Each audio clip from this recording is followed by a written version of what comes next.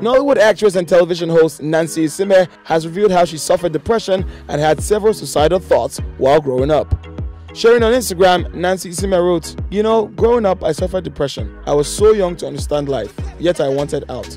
I was in a dark place. I had several suicidal thoughts, but somehow I found the strength to live through all of them.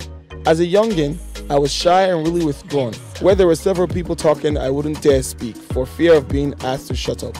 I knew I was funny and smart inside my head, but we'll just crack the joke, give the opinion in my head. I envied those with great personalities. I was lonely. Depression is a big topic and should be taken seriously. Thanks for sharing your ordeal, Nancy. We're more than happy you overcame it with such a blossoming career in Nollywood."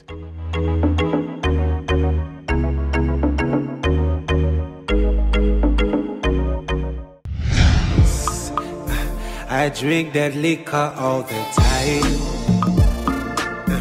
I drink that liquor all the time, just to take away my sorrow.